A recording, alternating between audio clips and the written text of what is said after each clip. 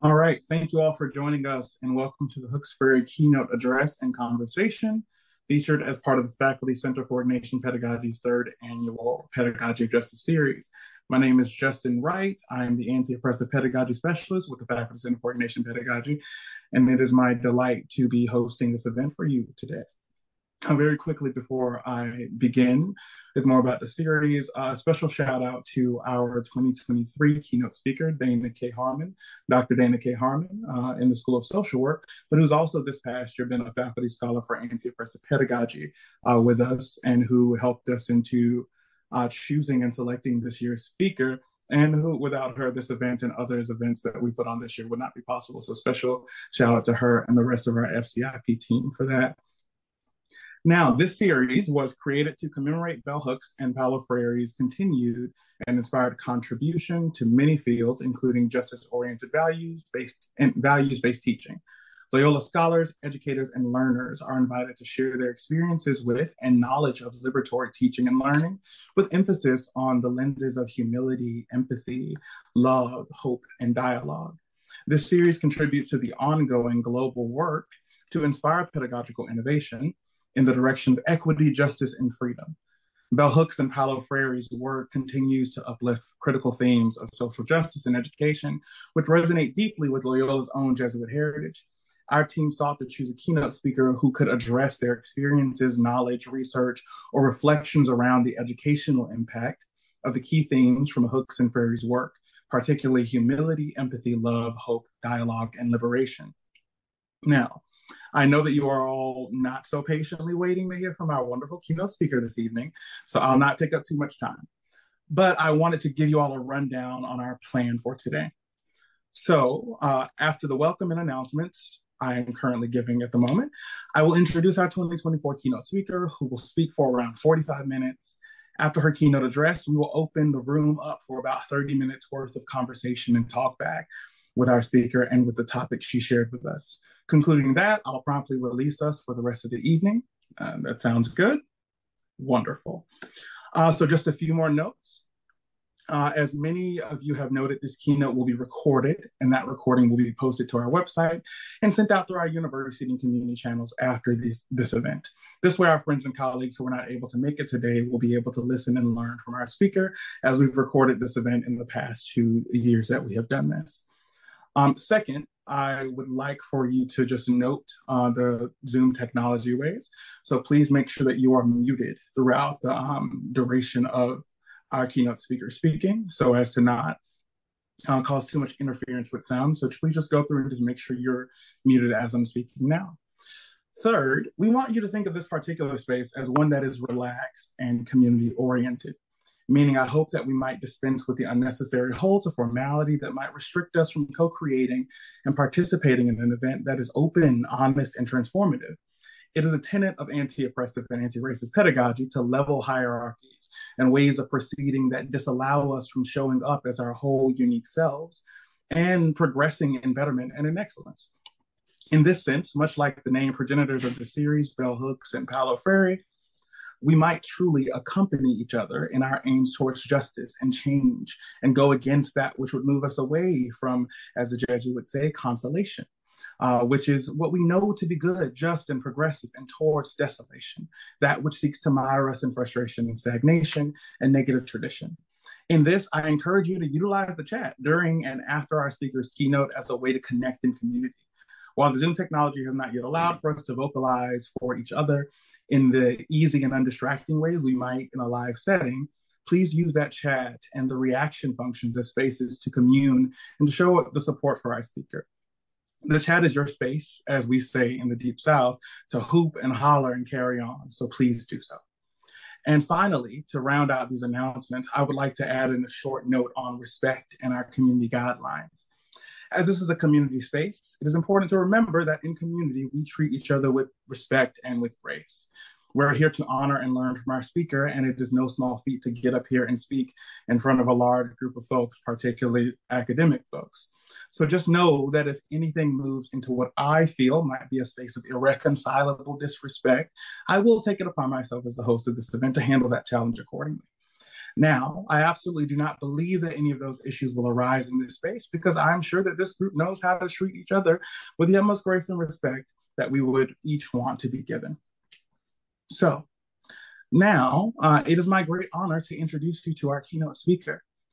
As a note, I will be reading an extensive bio of Dr. Conway-Phillips's because I believe that she should be honored fully for all that she has done and for the good that she has given to us and her community writ large. There's a marked history of Black women in general and Black women in academia in particular not getting the flowers and accolades they deserve. And often, if they do not receive them while they are alive on this earthly plane with us. We will not have any of that today. So buckle up, y'all, because we're about to shower her with flowers. Understand? Great.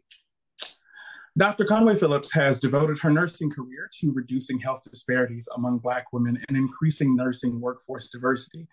As a nurse navigator for the American Cancer Society, she frequently encountered Black women who were diagnosed with breast cancer at a much later stage than white women. Those experiences inspired her to pursue a PhD degree and conduct her research to further investigate and reduce health disparities among Black women. She began with a comprehensive review of breast cancer screening behaviors among Black women and focused her early research on spirituality as a vehicle for promoting breast health behaviors. As an expert in qualitative research methods, Dr. Conway-Phillips was a co-investigator on 2 major grants to lead the qualitative analysis for the development of the Resilience, Stress, and Ethnicity, RISE, program to reduce race-based stress in Black women at risk for cardiovascular disease. During her interactions with Black women and in her research studies, Dr. Conway-Phillips learned that some women did not trust the healthcare system because of the past and present systemic racism. However, the women were open to exposing their true concerns because she is a Black researcher.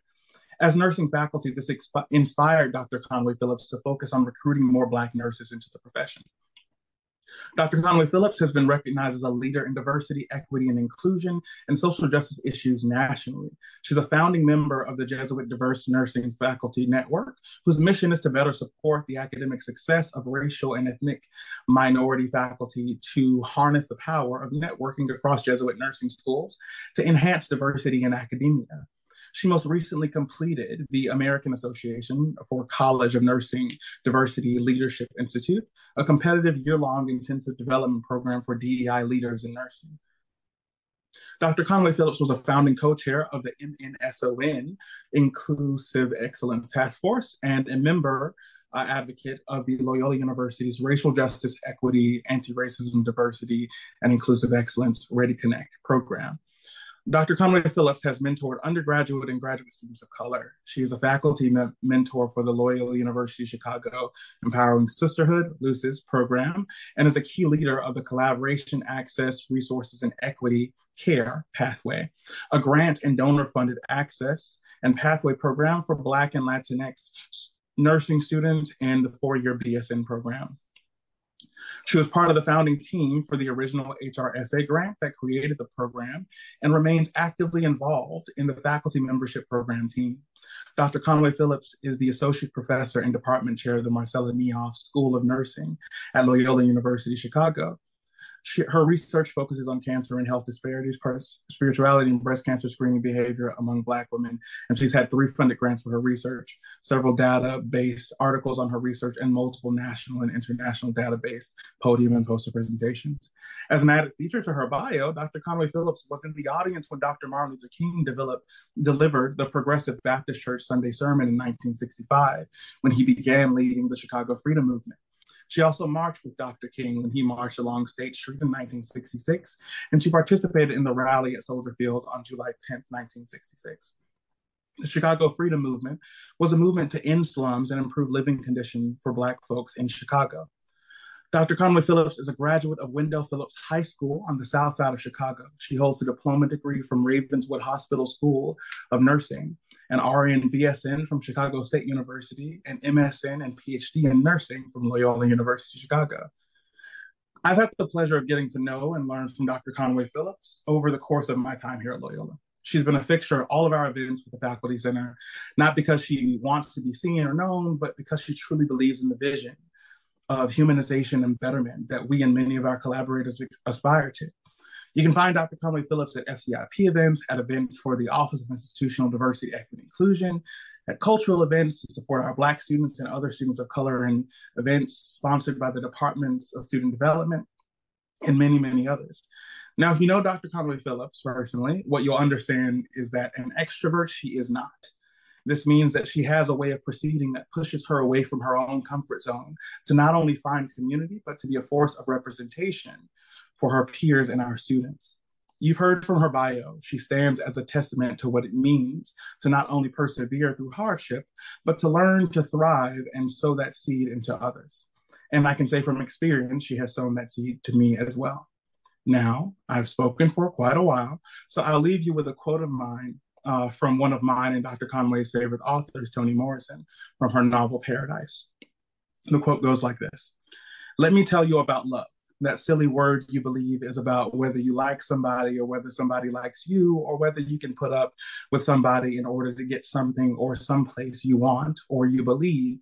It has to do with how your body responds to another body, like robins or bisons, or maybe you believe love is how forces or nature or luck is benign to you in particular, not maiming or killing you, but if so, doing it for your own good.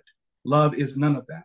There is nothing in nature like it, not in robins or bison, or in the banging tails of your hunting dogs, and not in blossoms or suckling foal. Love is divine only and difficult always. If you think it is easy, you are a fool. If you think it is natural, you are blind. It is a learned application without reason or motive except that it is God. You do not deserve love regardless of the suffering you have endured. You do not deserve love because somebody did you wrong. You do not deserve love just because you want it. You can only earn by practice and careful contemplations the right to express it, and you have to learn how to accept it, which is to say, you have to earn and learn God. You have to practice God. You have to think God carefully. And if you are a good and diligent student, you may secure the right to show love." That is the end of that quote. Now, if as bell hooks and Paulo Freire and Toni Morrison and the Jesuits and St. Ignatius of Loyola himself lead us to understand that love is the practice of justice, and justice is the application of freedom, and freedom is God embodied, and God is goodness all the time, and all the time God is goodness, and that too, altogether, is the practical application of love. I believe that our 2024 hooks-Freire Pedagogy of Justice keynote speaker embodies that practice at her very core. Now, it is my honor and distinct pleasure to stop talking and to finally introduce you to Dr. Regina Phillips Conway. Thank you so much, Justin, for those words. Justin and I met yesterday in my office, and we talked about this presentation and my nerves about doing it and things like that. But I am excited to be here today and to talk to you about overcoming and the importance of mentors, waymakers, and influencers in the pedagogy of justice. So I want to thank the Center for Ignatian Pedagogy for granting me the honor of keynote speaker for the hooks-Freire Pedagogy of Justice series. I'm especially honored to follow the inaugural speakers, Drs. Sidney Curtis and Lillian Carrera, and last year's keynote, and my friend, Dr. Dana Harmon. I also want to acknowledge Justin Wright, who I have come to regard as a friend and who has been instrumental in my being comfortable to talk about my experiences. I want to acknowledge Jessica Mansbeck and Bridget Colecchio, who I have come to know over the last few years. I appreciate the open dialogue that they have facilitated as members of the FCIP. I also want to thank everyone in attendance for taking time out of your day to participate in this discussion, especially my colleagues, Drs. Mary Byrne and Georgia Connors, and other faculty from the School of Nursing. My name is Dr. Regina Conway-Phillips, and I'm the department chair and an associate professor in the Marcella Niehoff School of Nursing. I'm a dual alumni of Loyola, graduating with my master's and PhD from Loyola. I'm a tenured faculty and have taught in the School of Nursing for 12 years. I'm a qualitative researcher, and my research focuses on breast cancer screening behavior and Black women, cancer and health disparity, and spirituality. I believe in being real with my students, sharing my stories with them, and telling them that they're but for the grace of God. Because according to statistics, being raised by a single mother, raised in Wentworth Gardens, a Chicago public housing project, educated in the Chicago public school systems, I should not be standing in front of you with a PhD. I'll share more about my story a little later. When I was invited as the keynote speaker for this third annual hooks-Freire series, I was excited because I was reminded of my initial introduction to these two philosophers during the hooks-Freire book club discussion. So I want to begin by briefly introducing some of you who may not be familiar with bell hooks and Paulo Freire. Beginning with bell hooks. Bell Hooks was a distinguished scholar, cultural critic, feminist theorist, and author, and has profoundly impacted discussions on love, race, gender, and class. She was born Gloria Jean Watkins. She adopted her pen name from her great-grandmother, Belle Blair Hooks, and she chooses to use lowercase letters to focus attention on her ideas rather than her identity. Her work delves into the intersectionality of race, capitalism, and gender, and her work highlights how they produce and perpetuate systems of oppression and domination. Throughout her life, Hooks wrote more than 30 books, ranging from scholarly works to children's literature, all of which explore themes of love, hope, community, and the necessity of a transformative ethic of love and solidarity in overcoming social injustices. Her quotes resonate with a wide audience, offering profound insights into the nature of our society and ways we can cultivate more compassionate and equitable communities, including in the community of academia. Bell Hooks' words continue to enlighten and challenge us to think more critically about the world around us. One of my favorite quotes from Bell Hooks is, "The heart of justice is truth-telling. Sing ourselves and the world the way it is, rather than the way we want it to be." More than ever before, we, as a society, need to renew a commitment to truth-telling. Bell Hooks has a philosophy, and it's something I believe in and something I advocate in my teaching. I have educational experiences similar to Bell Hooks. For instance, my elementary and high school were predominantly Black, with Black teachers and Black administrators. And these individuals, they cared about us as students, as individuals, as families, and they pushed us to succeed for our own good and to achieve our goals. Moving on to Paulo Freire. He is best known for his book, Pedagogy of the Oppressed. Freire believed that education was a means to build a critical consciousness that would enable people to create changes in their lives. He was one of the key influencers for Bell Hooks. Freire proposed an approach that focused on dialogue, in which students become active agents in their own education. Hooks believed that education should be exciting and fun. When education is used as a form of self-development rather than a memory test, students realize that knowledge is power. Freire believed that education needs to be centered upon developing critical consciousness and humanizing learners who then act to liberate themselves and the world from injustice, leading to social transformation. So how did they meet? Bell Hooks had followed the teachings of Freire for years because she began to understand that learning could be liberating. She finally met him as a graduate student when he came to her university. They tried to keep her out of the small group because of her feminist philosophy. They had planned to hold a small group of 25 and only invited those 25 to come. One of the other individuals at the school realized that it was wrong to keep Bell Hooks out of this meeting and gave up her seat to Bell Hooks. I will talk more about what role that individual played.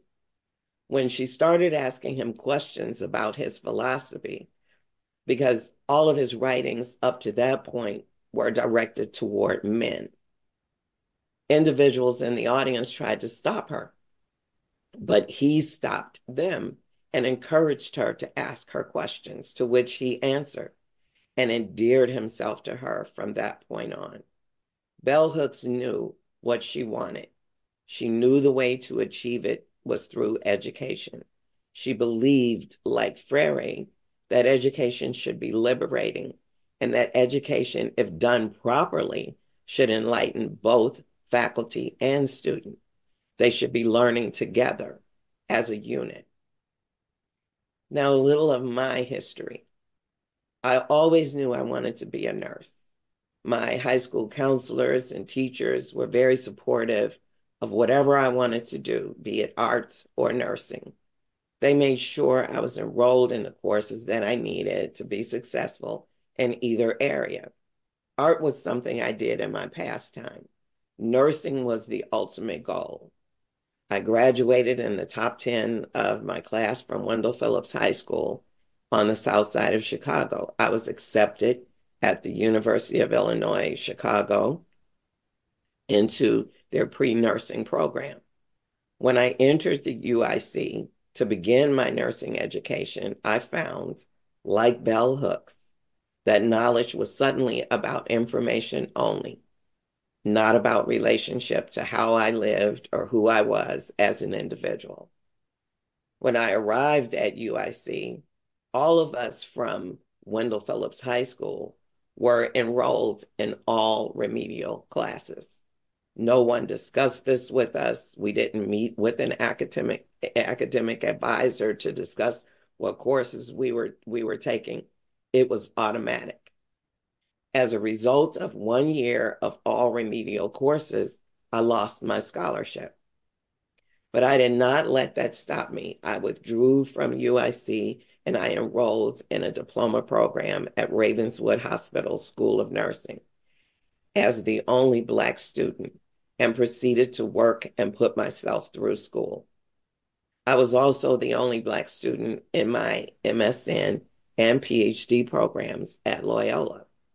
So I'm used to being the only or one of a few. My mother, Willie Mae Morton, was my first shero.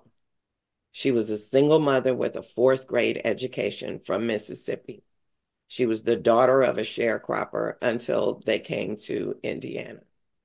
My mother graduated from Wendell-Phillips High School with me after attending night school while working full-time as a housekeeper at the University of Chicago. She worked hard and retired from the University of Chicago as a lab assistant, working in one of the top microbiology labs in the country.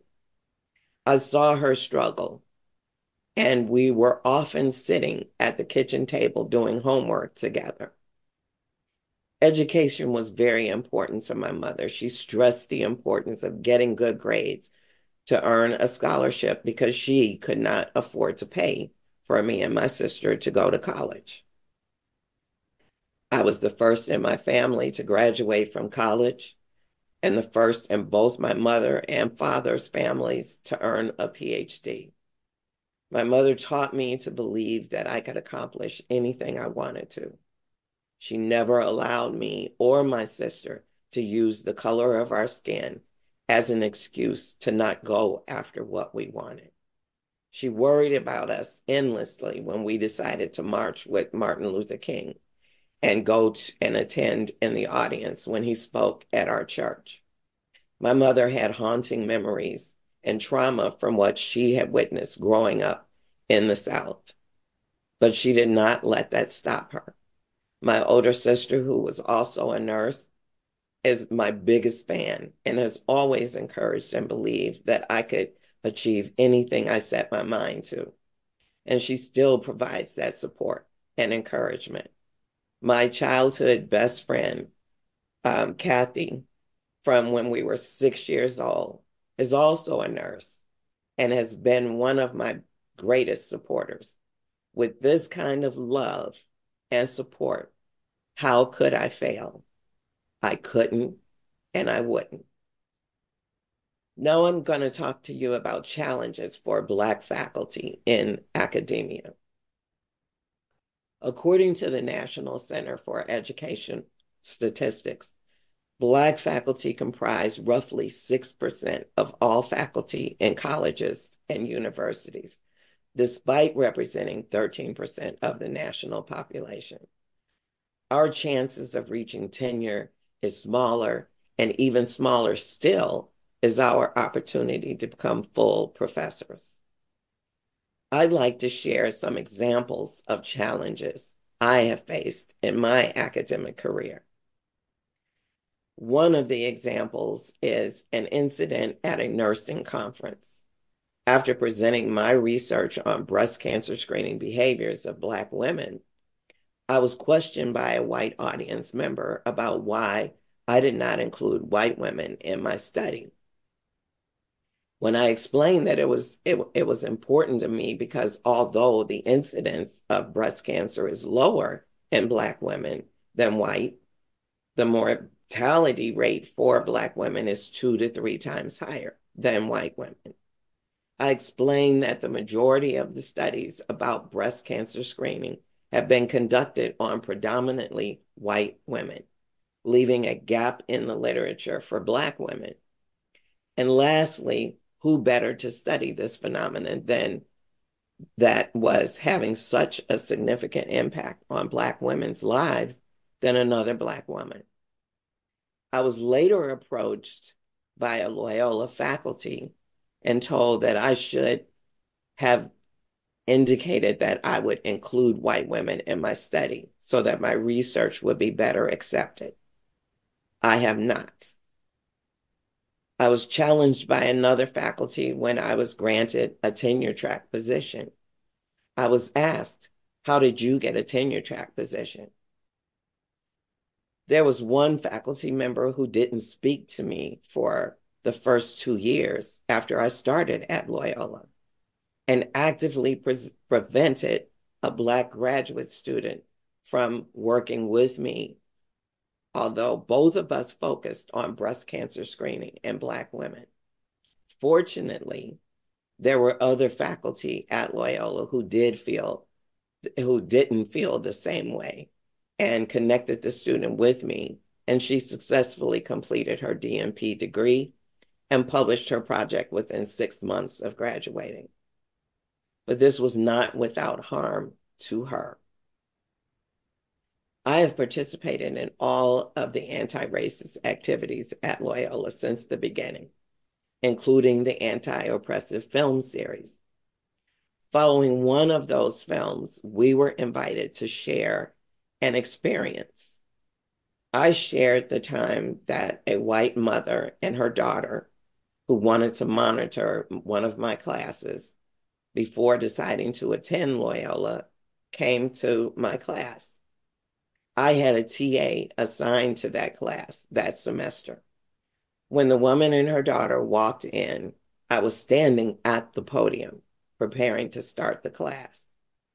They walked past me to my white TA and said, "You must be Dr. Conway," and extended her hand for a shake. When the TA corrected her and pointed her to me, the mother turned, looked me up and down, and told her daughter to take a seat.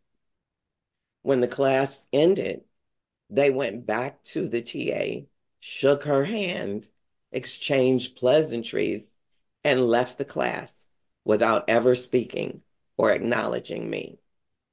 When I finished sharing this story, one of the white male professors that was participating on the Zoom discussion asked me, "Why didn't you say anything?" I asked him, "What would you have had me to say to her?" Because one thing I knew for sure was that if it was not going to go well for me, had I said anything to that mother. I was on the tenure track, and I already knew the pressure was on for me to prove myself worthy.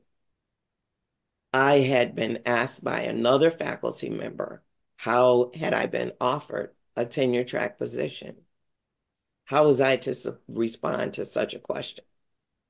This is the struggle for Black faculty. There is always a dual conversation, a battle going on in my head. I'll speak for myself as to whether you should speak up, say something, or is it better to remain silent and quiet and let it go and live to fight another day? Many times we silence our own voices because we do not want to be accused of being an angry Black woman or being aggressive. We just want to teach, to be seen, to be respected and valued for what we do and who we are. We don't want to have to work twice as hard and yet constantly still have to prove our worth. My friend, Dr. Dana Harmon, during one of our many conversations with each other, asked me how I was able to remain hopeful. My response is that I'm a spiritual being having a human experience. My faith assures me that everything that happens in my life, regardless of how painful or how it looks, is for my good. What is for me will be for me. All I have to do is reach for it, believe, do the work, and I will achieve. How did I overcome? So how did I get through these challenges and struggles? Even though I know they are all for my good and strengthen me, I know that I could not do it alone. When I decided to return for my master's, I had to take the GRE, which I did not do well because I never tested well on standardized exams. I was told by 4 schools of nursing that I would have to repeat the GRE. And once again, at my interview at the University of Illinois, Chicago Circle campus, I was told, you'll never get into a master's program unless you retake the GRE. I thanked her for her opinion and left. I had told each of these women that I refused to retake it because I knew that the GRE did not accurately reflect my ability to successfully complete a graduate program.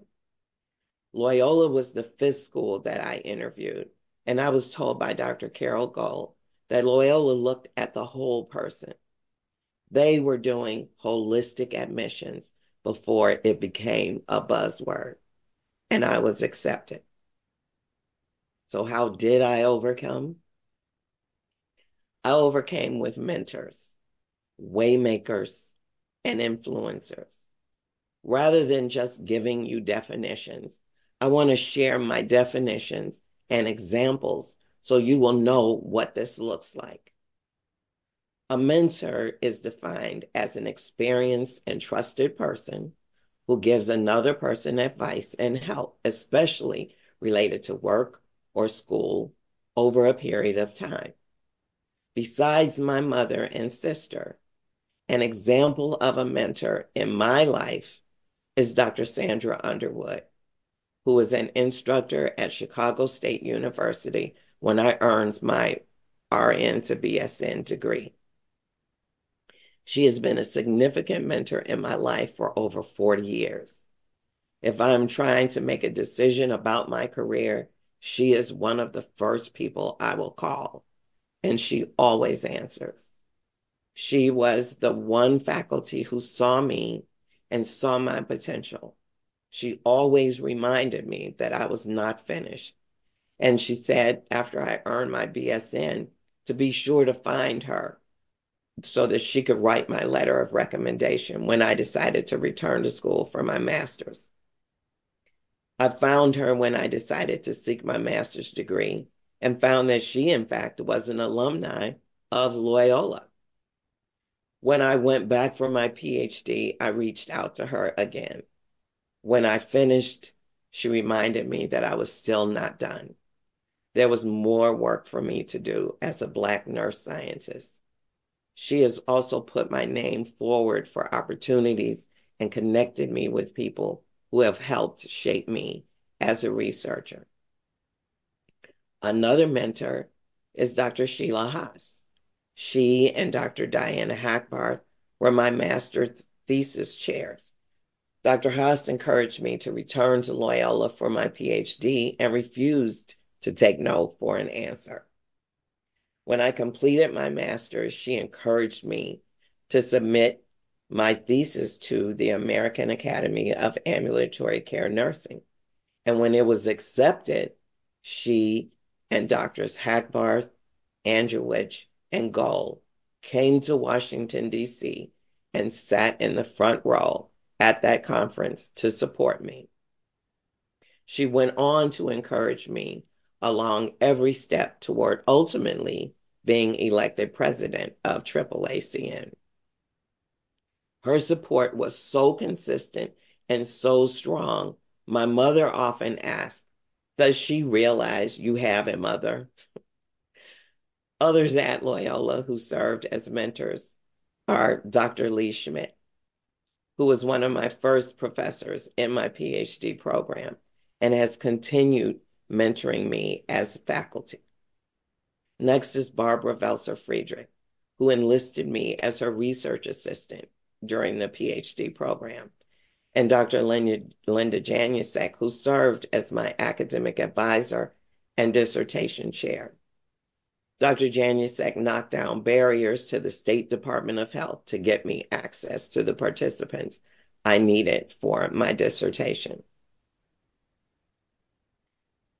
On to Waymakers.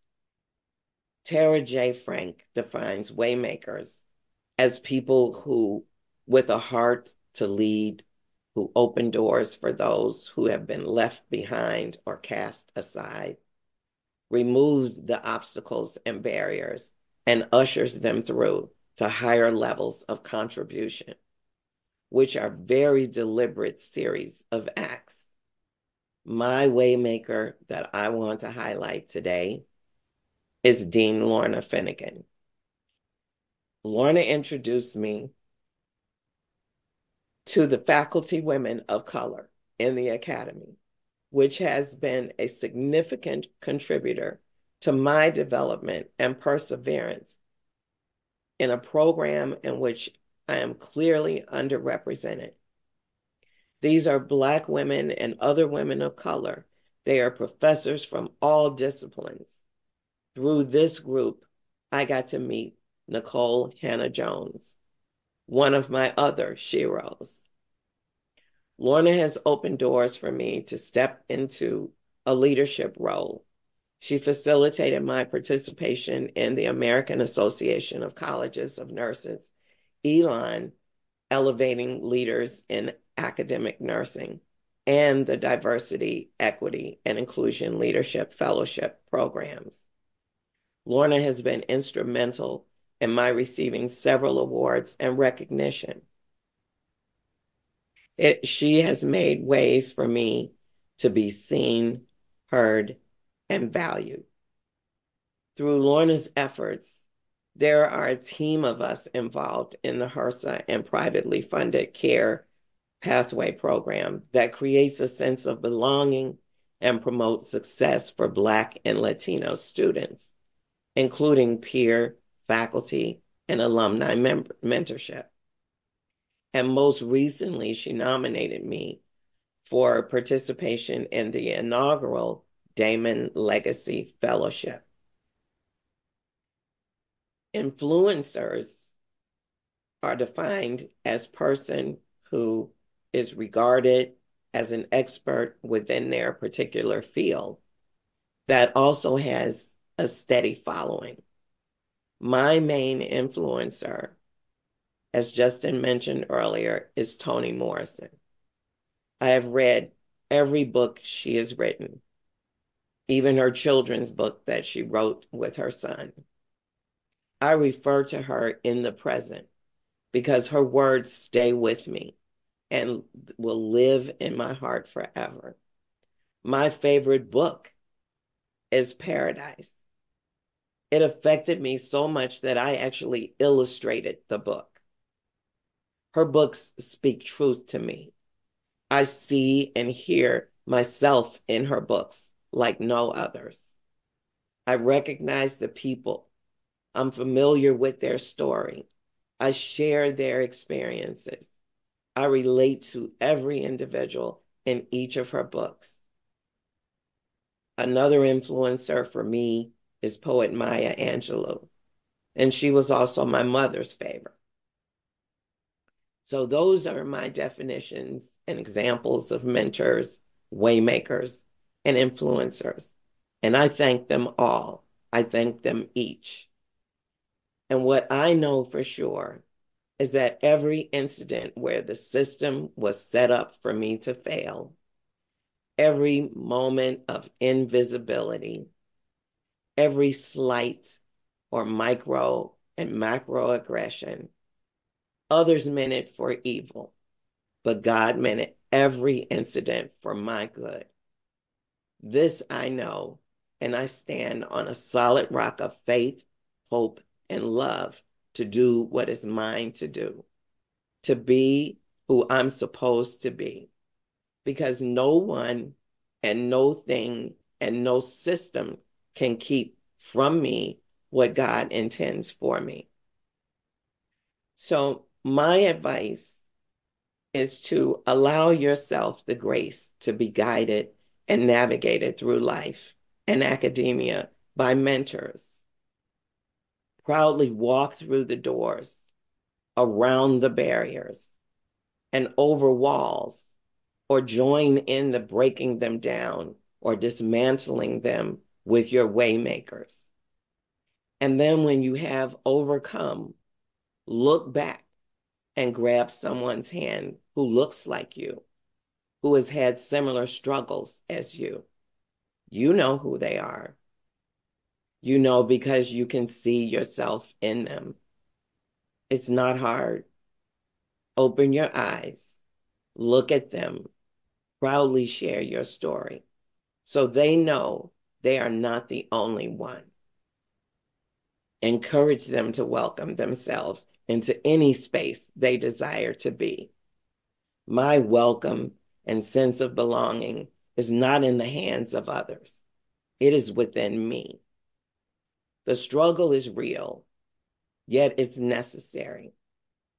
If you ever saw a butterfly in a cocoon and you want to help that butterfly out of its cocoon when you see the struggle of it wiggling in the cocoon, that wiggling and that struggle in the cocoon is what fills its wings with blood. Without the blood filling them, the wings won't spread nor dry. And the half caterpillar with wet, underdeveloped wings will be stuck in that moment in time and they will die. I am stronger and have overcome because of the struggles, the ill-intended barriers, the closed doors, and more importantly, I have overcome because of my family, my friends, my mentors, and waymakers, and this pedagogy of justice. They confirm my right to belong. Struggles produce beautiful butterflies. Pressure creates diamonds, and love conquers all. And my last quote from Bell Hooks: The academy is not paradise, but learning is a place where paradise can be created. So I thank you all for sharing this moment with me.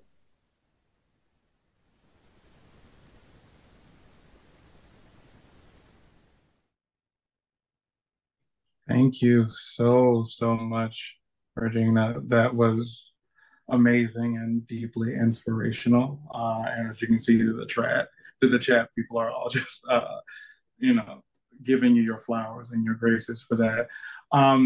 There are a couple of things I want to kind of speak to before we get started with the questioning and different things like that.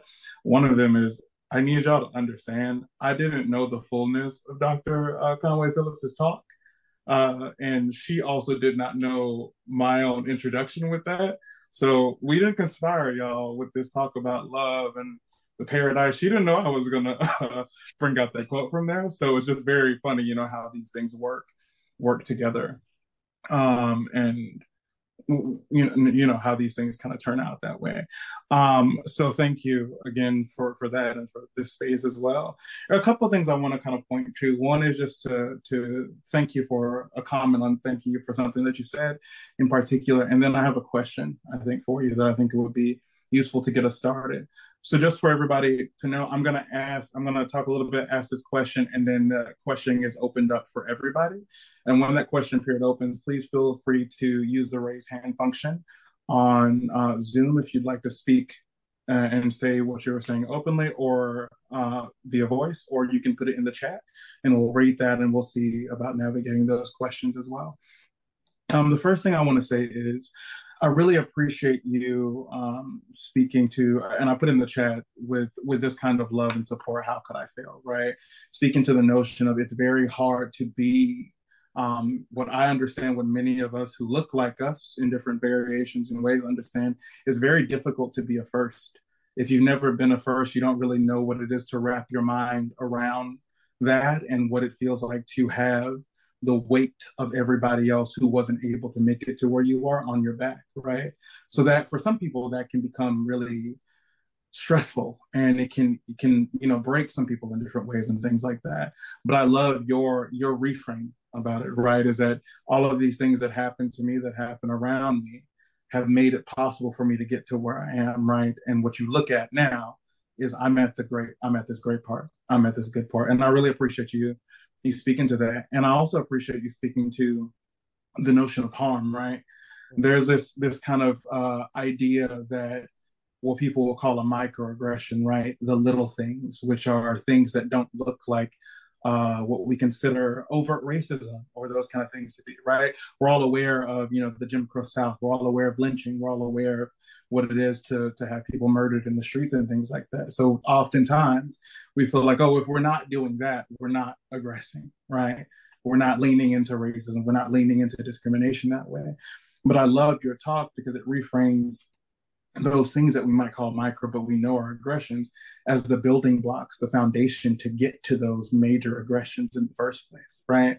It's that notion of, what we might call a little thing, but this constant devaluing of the work of people of color or Black women in your mind and in your brain allows that version of you when it comes time for them to get some kind of accolade, whether it's a promotion, whether it's tenure, whether it's all of these other kind of things, that allows you to get frustrated and to get upset and wonder why you're not where they are, or to get upset that they're even there in the first place, to ask somebody, well, how did you get tenure? Or to interfere in somebody's promotion or interfere in those kind of things, right? It allows you to have those building blocks to pull that up in your mind, that that's acceptable, that's okay, right? And I just appreciate again you noting that is all harm. All of those things are harm, and it just builds the blocks for even greater harm constantly, right? And I love that because people have a notion of kind of devaluing that sometimes. But okay, a lot of stuff. I took so many notes on what you said. I'm glad we have a recording. Just a couple more things. I think that this notion of waymakers, as you were talking about it, waymakers as those which allow us to get over, right? And anytime any of y'all have heard me, maybe in other things, I love music, and particularly soul and gospel music and those kind of things. So I'm thinking about, how I got over that song. Yeah. That is, Clara Ward, then to Mahalia Jackson, then to Aretha Franklin, Sidney Poitier, like all of these kind of things. And I think of that song constantly. And the question in the song is how I got over. And they say, my soul looked back in wonder. And then there's another part that says, and I rose this morning, and she just continues saying that, and I rose this morning, and Lord, I feel like running, right? So it's interesting to kind of hear that with the Waymakers conversation. Is how you got over, is how these people helped you get over, right? What community and love looks like with that. And then to hear how you have turned that back around, I think is just wonderful. So again, thank you so much for that. And again, as you can see, how many people you touched through this, and even outside of this, even in the chat here. So my question is, when it comes to this notion of waymakers, right? This mentors to waymakers to influencers that you had, and I really like that kind of thing. I think that it might be useful for some people to hear what you can kind of distinguish between the notion of a waymaker and an ally, right? Because a lot of people think if they're allies, they're doing the waymaker thing. But I wonder what that looks like for you and what's your definition of that. Yes. For me, allies will stand side by side with you, and they will march with you. They will speak with you. They will speak supportive language with you, and they will come to your aid. For example, if you find yourself in a situation where you're speaking and people are coming after you or attacking you with racist language or things like that, they will step forward and speak up and say, this is not acceptable. So they will defend you. Whereas a waymaker is a person who is already successful, typically, is in a position where they can look at you, or they can be in a meeting where they're looking at potential candidates to move up for promotion through a company. And they have a list of people who they already have identified as those people that they want to consider to promote. And you've been left off that list. A waymaker says, well, where is Regina in this list? I don't see her. And I know her work. I'm familiar with her work. She should be on this list. A waymaker opens the door and ushers you in and says, it's not good enough for me to just open the door for you, but I'm going to take your hand and take you through here and put you in front of the people that you need to be in front of, the people who need to know you and see you and hear you and value you and know your worth. And they can take you to the next level. They can help you accomplish all of the potential that is within you. So a waymaker versus an ally is a person who's, just there to support you. But a waymaker takes you to the next level. Yeah, thank you for that. I love how you said a waymaker opens the door and ushers you in, right?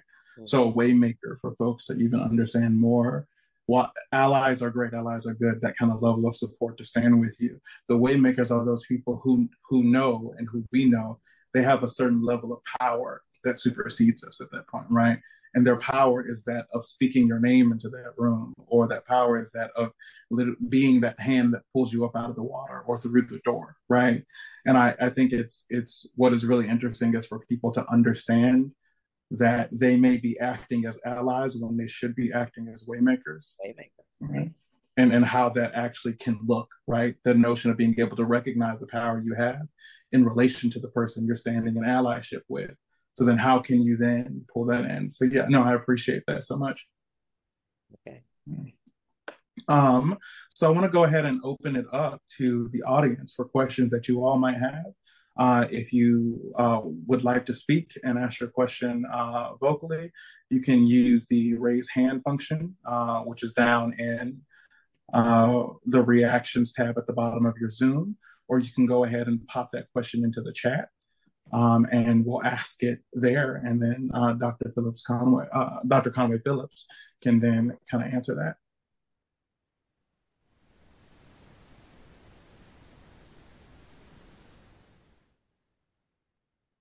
All right. It looks like, go ahead, Georgia. Hi, Regina. I'm not going to ask you a question. I just, I just want to tell you how proud I am of you. And I've heard all these stories, having been your friend since we started here and sharing a room together. But I just wanted to congratulate you on this and thank you for sharing your story to a wider audience. And I couldn't be more proud. Thank you. And they started us out in a broom closet or a supply closet. But we made the most of it. Yes, we did. I often say they did it for evil, but God meant it for good, because he put Georgia Connor into my life and me into hers. I love that. We have a question in the chat from Megan Garland. Thank you for sharing your journey, Regina. How would you like to see nursing education change to make it more equitable for students and faculty? Well, one of the things that I know is, and it's from the literature, and I just know instinctively that people are comfortable with people who look like them. And if we're to get more Black students into nursing, we have to have more Black faculty who can understand where these students are coming from, understand their struggle, understand that they don't have the same background as the typical, quote unquote, college student. And we can relate to them and not sit back and say things like I've heard faculty say, well, if we accept these students into the program, we're going to have to lower our standards, or we're going to have to lower our GPA scores to accept. And then our program is gonna go down. We've got to get rid of that thinking. We have to change that thinking because it's not true. The truth is these Black, brown students have the same capabilities. They just haven't had the resources that others have had. And Black and brown faculty are aware of that.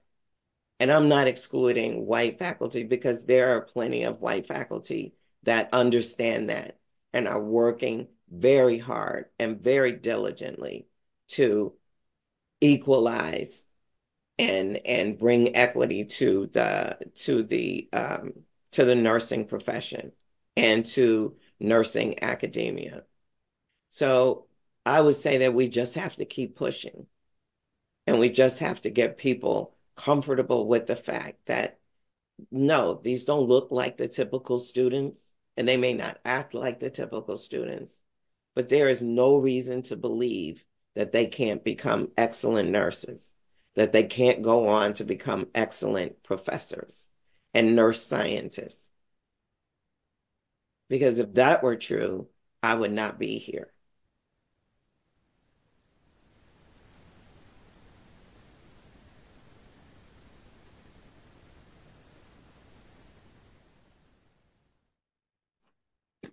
Yeah, I love that you said that.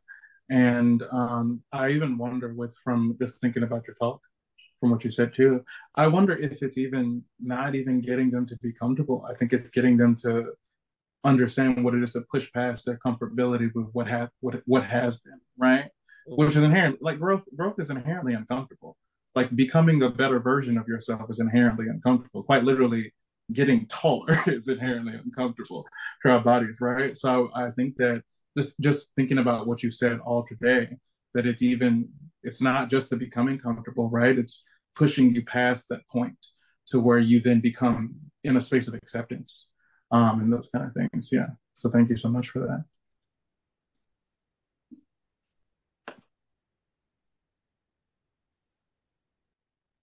And just a reminder for folks, we do have the time. So please, you have questions, throw them in the chat, and you can use the raise hand function. Go ahead, Dr. Dana. Good evening. I hope everyone can hear me. I'm out of town, so so I'm on my hot spot. But I have not met, and I say Miss Regina in a loving way because I'm a Southerner. So when somebody is endearing to you, you say, Miss. But I want to give you respect too, Dr. Regina. But just know the Miss is because of the love that I have for you. I have not met Miss Regina in person, but she has been a part of all the various programmings that we do for FCIP. And through that, I have always learned so much from her. And as she mentioned in her talk, one of the last things I asked her that I've really been struggling with and trying to think about how can I get it, regain it, is this whole level of hope. And so what Miss Regina said, I think it was last week or maybe a couple of weeks ago, has really had me sitting, thinking with that and has steered me in this positive kind of trajectory. So I just want to thank you publicly in a larger space for that, because I was not feeling hope for a long time, as you know. So I want to thank you for that gift. I also want to say that as a Black woman in general, but as a Black woman in higher ed, it is always important for me to engage with other Black women in higher ed. And I say this also in a loving way, but learn from my elders, who have been doing it and can give even more historical context, right, of what they have gone through. So Miss Regina knows this, but my mother was a college professor. And I say was because I haven't had her in my life for many years due to her passing away. But she was also from Chicago. She also was from the South Side. And one of the most wonderful things I've learned about Miss Regina is that my mom also went to Wendell Phillips High School. Yes. Wendell Phillips High School turned out some great people, including the likes of So growing up, I always heard about them. Yeah. Mm-hmm. So there's still that wonderful connection or understanding that no matter where you come from or where people think you grew up, that you cannot achieve. So I always applaud Wendell Phillips High School and those like Miss Regina that have come from that. But you are just a wonderful, loving person. And as you know, if there's anybody I need to meet in person, I got to make that happen. I will get on that plane and make that happen. So thank you for today. And as someone who did this last year, I'm just glad that we have this and get to honor you and, and others as well. So thank you. Thank you so much. We've had many long, interesting conversations that I just cherish.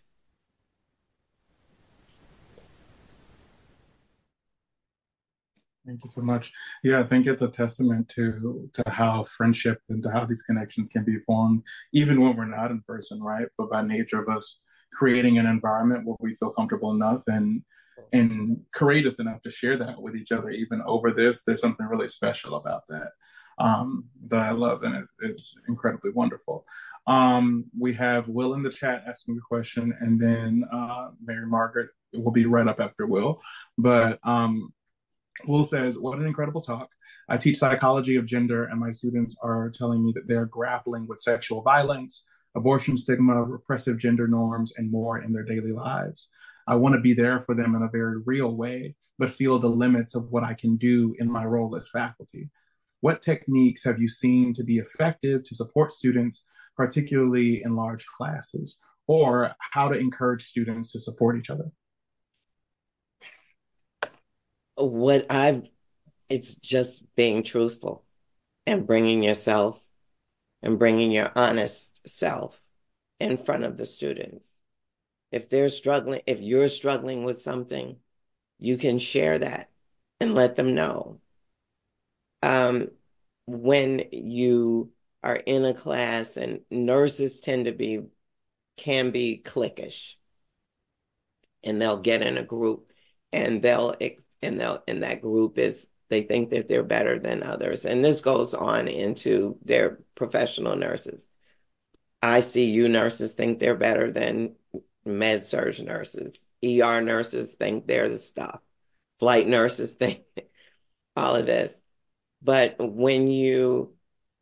I tend to bring it down to everyone's worth.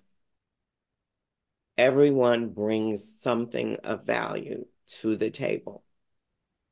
Even though they're a student, they have valuable experiences that can help each other.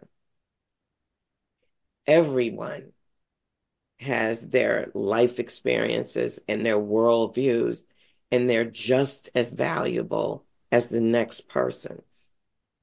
And so I let my students know, we're in this together. You can teach me, and I can teach you, but I can't teach what I don't know. So you've got to trust and open up to me and let me know what's going on, and we can work through it together. And I find that students will come to my office hours and want to just talk about things in general. Or they'll come to me because they're first generation, and they want to talk to someone else who's gone through that experience of being first generation.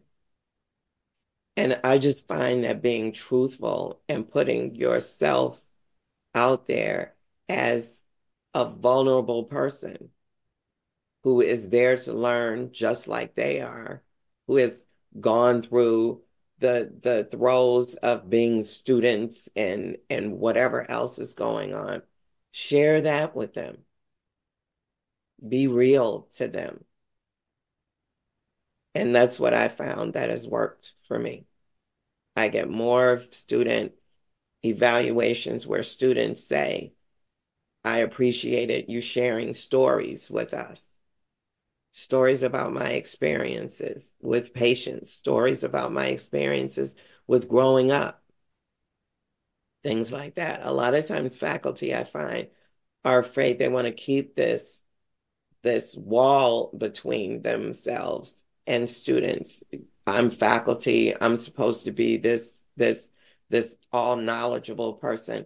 If they ask a question and I don't know the answer, I'm going to say, whoever's got your laptop, let's look this up and let's talk about this together, because I don't know the answer. But being real and honest is what I find is the best approach to help, the best way to help students. I think that's incredibly beautifully put, as folks have said in the chat, and wonderful. It's that level of understanding, and this is something that the practice that I've been doing, but in knowing Dr.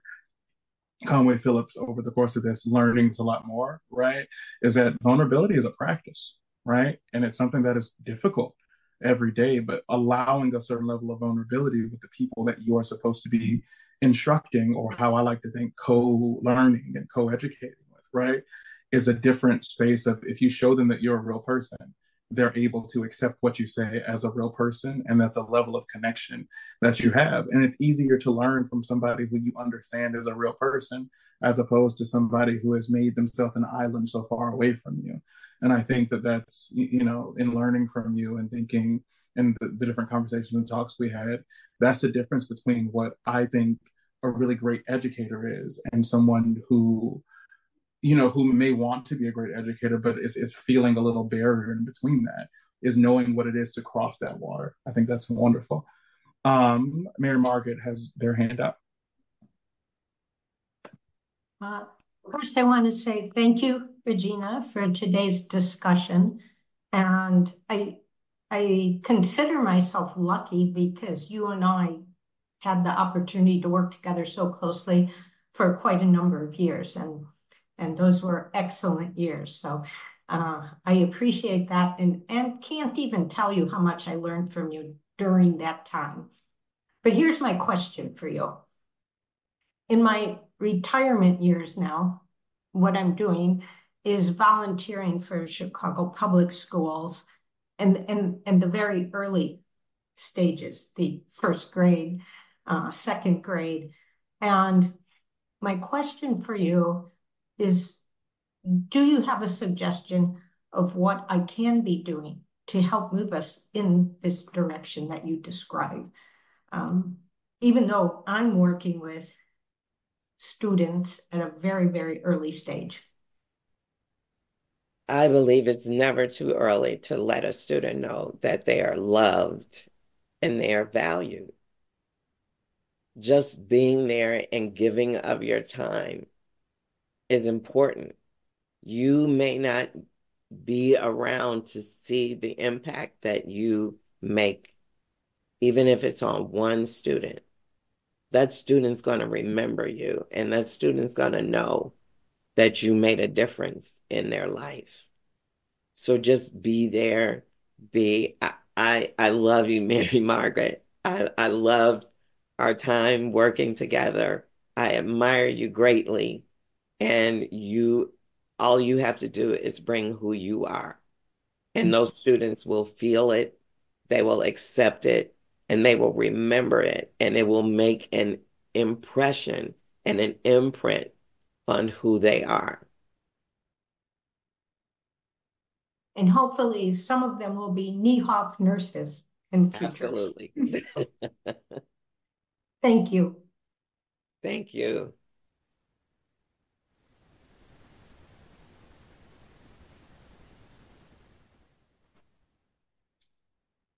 Thank you. I want to just highlight in the chat from earlier that I believe I missed just a comment, but Chandra said, thank you, Regina. Your journey in nursing and life are so amazing.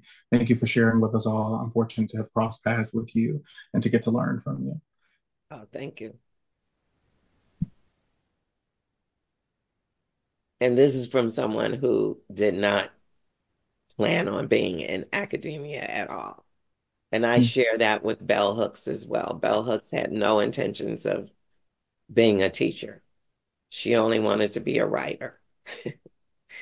And I never wanted to teach. But when I earned my PhD and was looking for a job, I was told, well, if you want to work at a university, you're going to have to teach.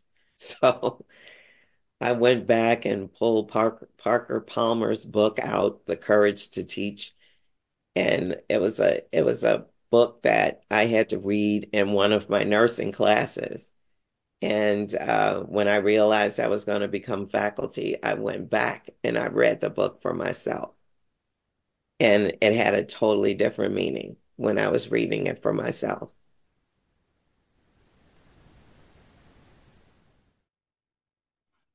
Yeah, I think that's always so amazing. It's often the people who never set out to be teachers or educators that then become really amazing ones for folks. And I think there's a level of I think that vulnerability, but a very realistic space that comes into, wherein you never set out to do it, but something in you is propelling you toward that. Even if it's a part of the PhD or part of that, the reason you continue doing so is a part of those connections that you create. And I really love that. In the chat, I believe Walter just had to leave, but Walter said, thank you so much for your story. The influence of God in your life is so hopeful and encouraging, and you are a hero. Thank you. Within that, I wanted to ask a question kind of about, I think because I having known you, I know your connection with spirituality and what that means for you and how it pushes you through. And I wonder if you're comfortable in sharing a little bit of that with our audience here, because part of your own research was about and connecting to spirituality.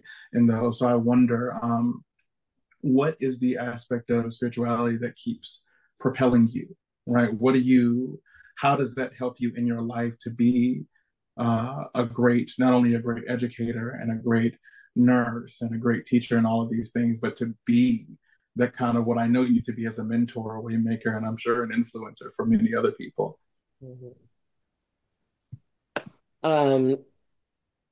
I've just always been a very spiritual person.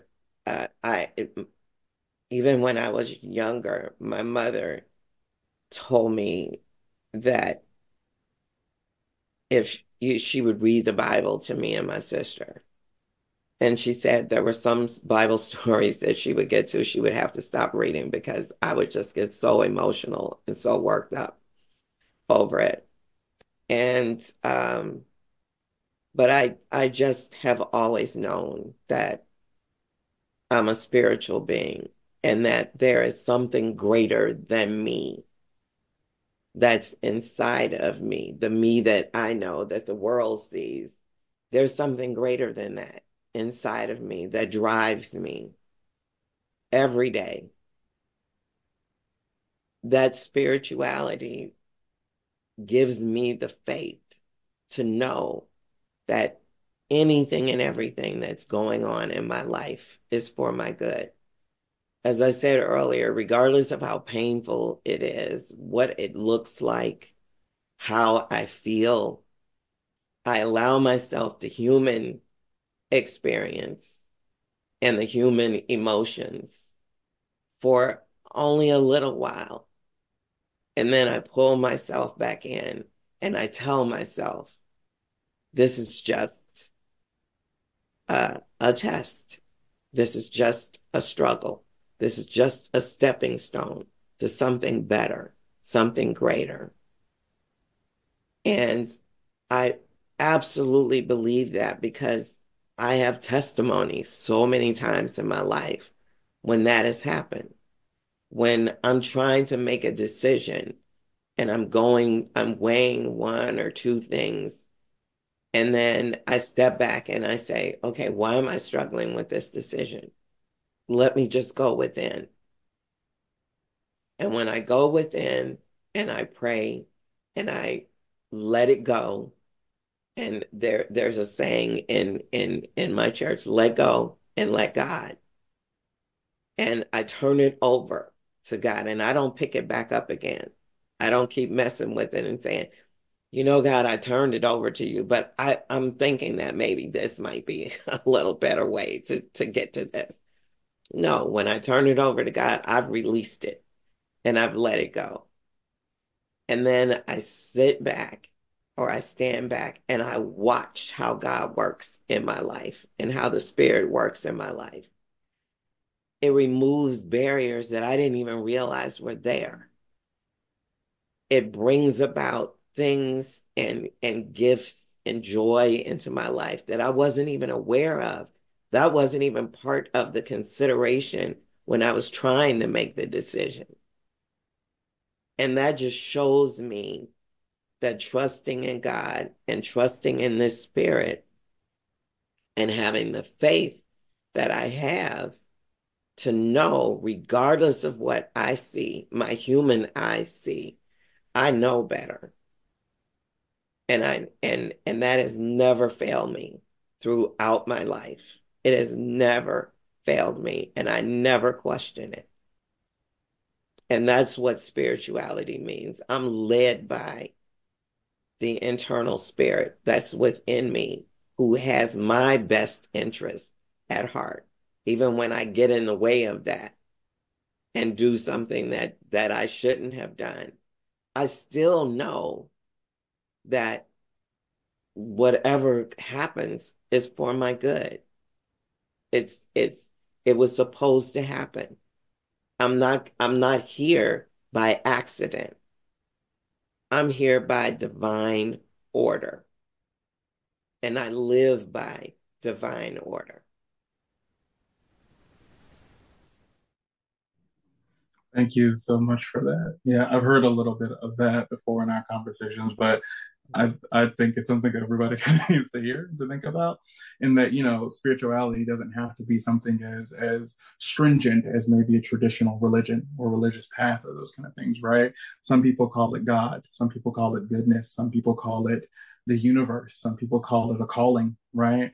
I think that, you know, what it boils down to for me in a particular level of practice is and you said the quote, let go, let God. There's a song by the gospel artist Hezekiah Walker, I think from the 90s, called Let Go, Let God. And it's as soon as I stop worrying how the story ends, I let go and I let God, which comes down to a level of, if I can just be present, right? If I can just be present and still through the challenges that life brings us, because life is going to always bring us challenges. Sometimes they're going to be incredibly difficult. Sometimes they're going to be nuisances, but they're always going to be challenges, because life is about movement and growth, not suffering, but how we get over, right? How we push through those kind of things. Right. But that level of presence, I think, is something that speaks really strongly to me, and I know to other folks, in the only way that you can get to the next thing, the only way that those you know, what people call blessings come to you is if you're in the right place for it, and you have to be present to receive those things, right? Thinking of the Waymakers, right? You have to be present enough for that hand that's reaching out to pull you through the door. You have to be present enough to take the hand and to see that the hand is there to pull you through. So there's a level of accountability, I think, that goes into that. And when we think about navigating that spiritually, I think that is really helpful in how we push through that. So yeah, thank you for that answer. And one of my favorite sayings, I have it in my home and I have it on a block in my office, is be still. And the rest of that saying is be still and know that I'm God and I'm always with you. So if I'm feeling really upset or feeling something, I look at that sign and say, be still. And just trust. Mm-hmm. Absolutely. Just highlighting a couple of things in the chat as we're nearing the end of our time here. Lena says, just an FYI, Regina is also an amazing painter. I can attest to that. Yes, she is. And that level of presence and spirituality, if you ever see any of her paintings, you can clearly see it represented there. Like, she's an amazing painter. Just, I knew she had painted, but I was just surprised at how much she underplayed herself and how good she is doing this. Anyway, I hope you get the chance to see them. Yayin says 100%. I'm running around with my kids and I had to pull over to type in the chat. Amen. I love that. Let go and let God. You are a blessing, Dr. Conway-Phillips. Dr. Deanna Franco also says, that's right, Dr. Conway-Phillips, words to live by. So we got about just a few more minutes here. I wonder, is there anything else that you kind of want to, you know, impart with our audience here before we head out? Just to appreciate yourself and what you bring to the world. You are a gift to the world. Each one of us is a gift. And we've each been blessed by a unique presence and gift and purpose. And if we trust God and follow our spiritual guidance, we will accomplish what we're here to accomplish. And never worry about what's for you and you reach for something and you didn't get it. It wasn't meant for you. What God means for you, you will have. But just love yourself and appreciate yourself for who you are and what you bring and what you contribute to this world and to the universe.